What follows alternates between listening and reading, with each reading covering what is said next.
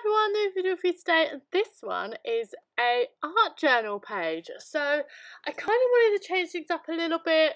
I was kind of getting bored of doing scrapbooking, so I thought I'd do a little art journaling. So that little page that you had a sneak look at there, that purple one, is on my Patreon, so that will be linked below if you want to have a look. I went a little bit art journal crazy this day and did like 4 or 5 pages. But I absolutely love it. This art journal is actually a bullet journal, but it is a plain paper one rather than a spotted one. And it really took the mixed media well. I was very impressed.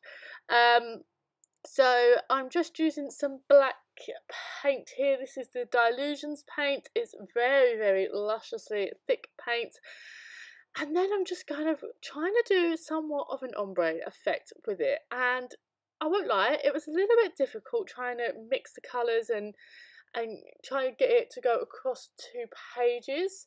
As you can see, I had a little helper with me. Mia and William were on the table with me painting, obviously trying to do this and film this in the 6 weeks holidays. I'm going to have the kids around, so if you can see a little hand popping across, she was painting with me, which is the only way I can get them to sit still enough for me to be able to do these videos.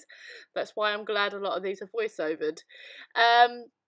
But yeah, so I'm just trying to pull that black across. I didn't feel like it had ombreed very well in the middle, so as you will see, I do use a lot of paint, and it did take a little while to dry, but this journal just took it all, and it curled a little bit, but like it didn't warp, like the paper didn't break.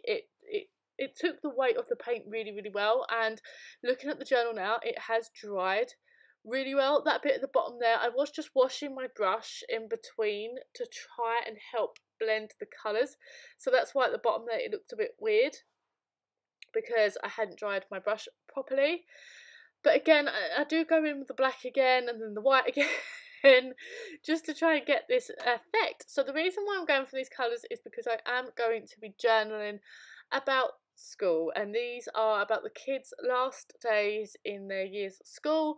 Mia is about to go up to year 2. She's just finished year 1, and William has just finished nursery, and he's about to go into reception, which is like, I don't know what that is in other countries. I think that's like preschool or something.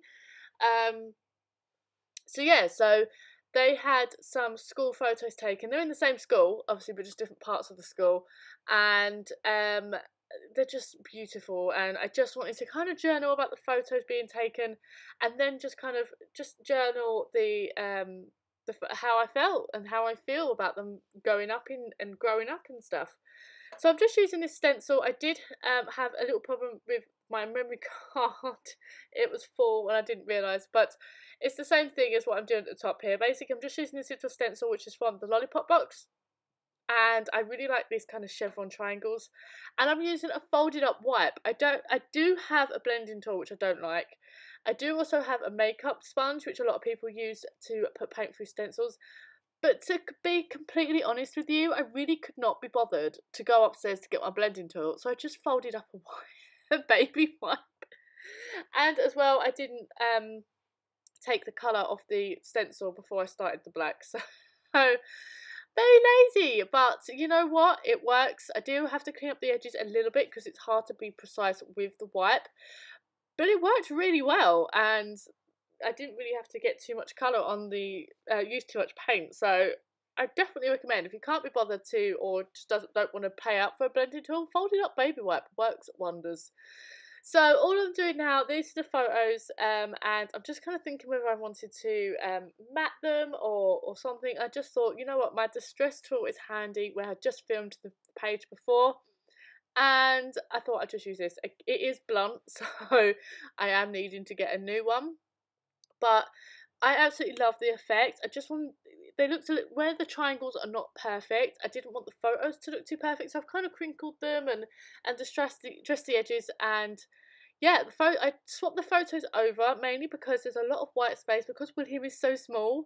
There is a lot of white space above his photo and around here because he is so tiny, and he's wearing a white t-shirt, so I kind of put him on the left side so that his photo kind of popped more off the background, and then do a little bit of stamping. I'm not too sure where this stamp is from, but it's got a load of different like fonts and stuff on. So I've done awesome, and I've done you inspire me every day. They do inspire me to get up and to make something of my day. Now, I have stamped the word funny on the right hand side there. You will see why in a moment. You'll probably see why already. But I'm just using my white Uniball Signo pen just to do some journaling. I kind of see this being done by Adele on Inky Quill, and I wanted to give it a go, and I tried it on the page before this, the page once on Patreon, and fell in love. And I just wanted to do white journaling on everything.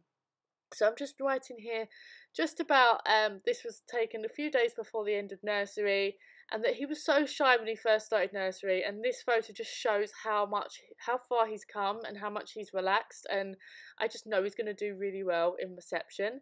I just put how old he was just so when I do flick back I'll know anyway. And then I'm just going to go over to the right hand side here and just do some journaling about Mia. She is going up to year 2, which sounds crazy, but I'm just talking about this her face in this photo. She has such a wonderful, beautiful smile. As you can see that I'm journaling. And when someone tells her to smile, she pulls this face and she loses her top lip. Bless her. She's so gorgeous, and she does generally have a really beautiful smile, but when she's feeling awkward and she's being asked to smile, she does do this face, which is just hilarious. So I thought that I'd just journal that.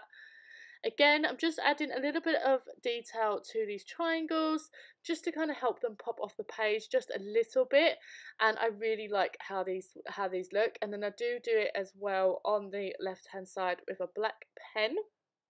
And yeah, this journal page is nearly done. I think I just adding little details here and there just to kind of add a little bit of details to the page. And yeah, I absolutely, I do have my pen dies, so I do have to grab a different pen just to add a bit more detail to these triangles. And yeah, these pages are nearly done. I absolutely love them. So I'm definitely going to be doing some more art journal pages coming up in the coming videos. Check out those. But thank you so much for watching this video, guys, and I'll see you all in my next video. Bye!